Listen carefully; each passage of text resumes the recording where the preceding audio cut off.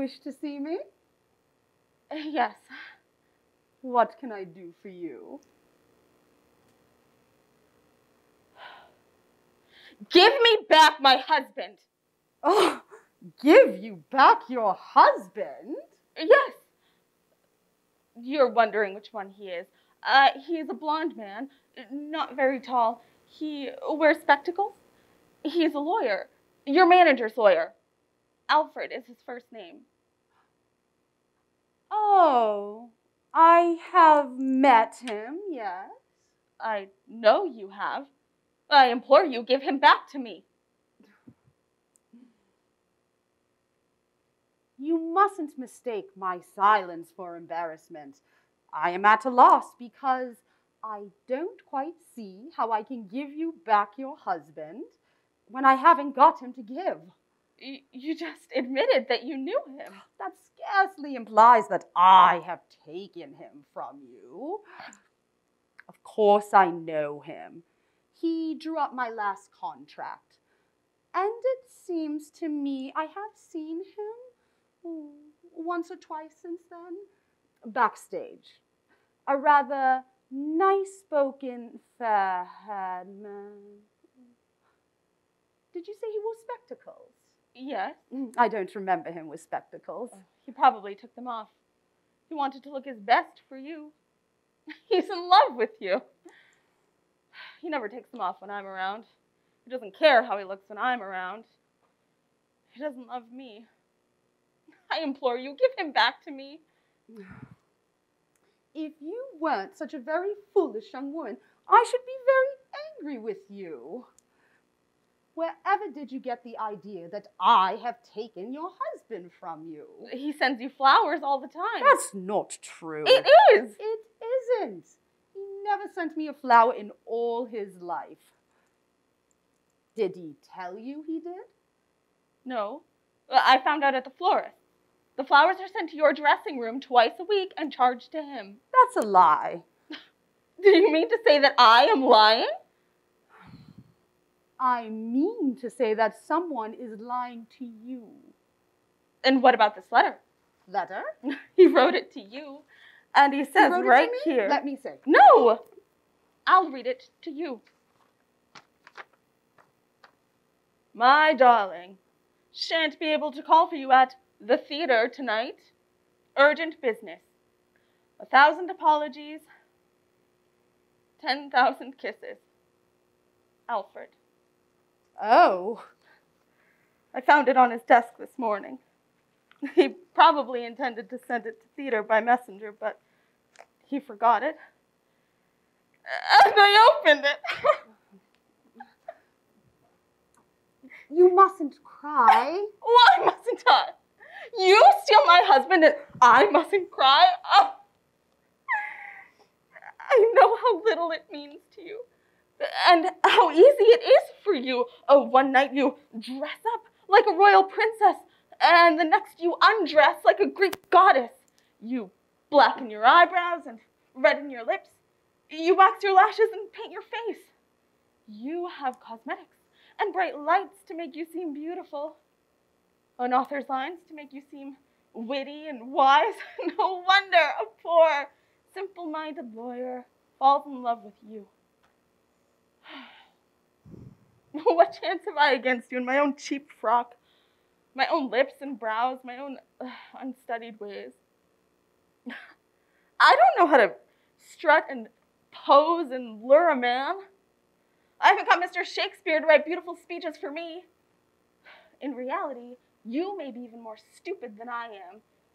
But I admit that when it comes to alluring men, I'm no match for you.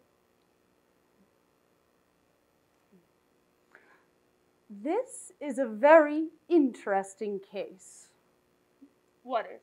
Yours. Mine? What do you mean? I mean that I never received a flower or letter or anything else from your husband. Tell me, haven't you and your husband been getting on rather badly of late? Yes, of course. You used to be very affectionate with each other? Right, yes. And of late, you have been quite cold? Yes. Of course, a typical case. Oh, my dear, if you knew how often we actresses meet this sort of thing. It is perfectly clear that your husband has been playing a little comedy to make you jealous, to revive your interest in him. Do you really think that? Do you mean to say such a thing has happened to you before? Endless times. It happens to every actress who is moderately pretty or successful. It is one of the oldest expedients in the world, and we actresses are such conspicuous targets for it. There's scarcely a man connected with the theater who hasn't made use of us in this way some time or another. Authors, composers, scene designers, lawyers, orchestra leaders, even the managers themselves. To regain a wife or sweetheart's affection, all they need to do is invent a love affair with one of us. The wife is always so ready to believe it. Usually we don't know a thing about it, but even when it is brought to our notice, we don't mind so much. At least we have the consolation of knowing we are the means of making many a marriage happy, which might otherwise have ended in the divorce court. But how could I know? Then, dear, you mustn't apologize. You couldn't have known, of course. It seems so plausible. You fancy your husband in an atmosphere of perpetual temptation, in a backstage world full of beautiful sirens without scruples or morals. One actress, you suppose, is more dangerous than 100 ordinary women.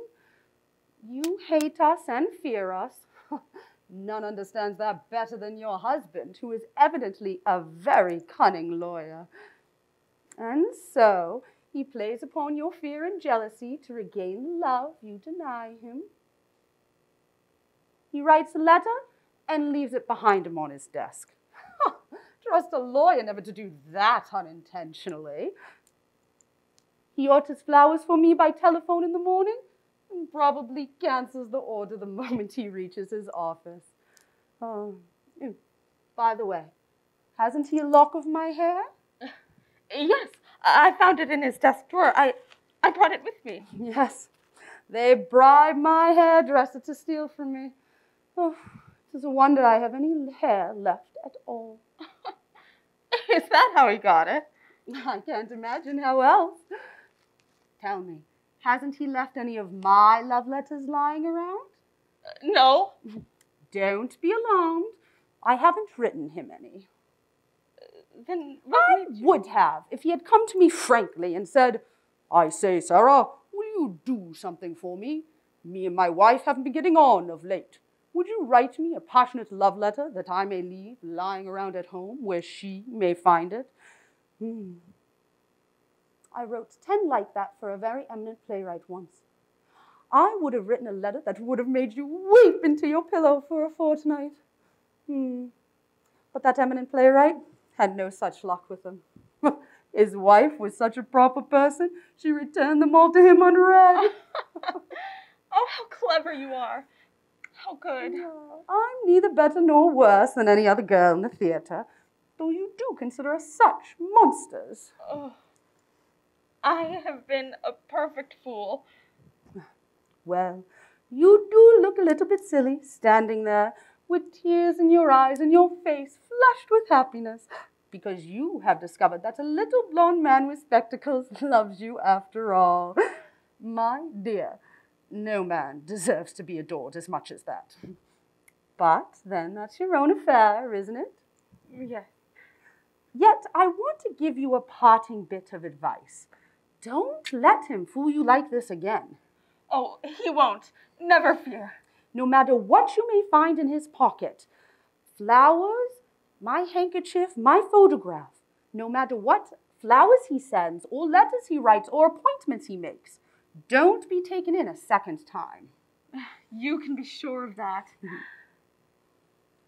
And you won't say anything to him about my coming here, will you? Not a word. I'm angry with him for not having come to me frankly for permission to use my name the way he did. You are such a dear, and I don't know how to thank you. Now, you mustn't begin crying all over again. You've made me so happy.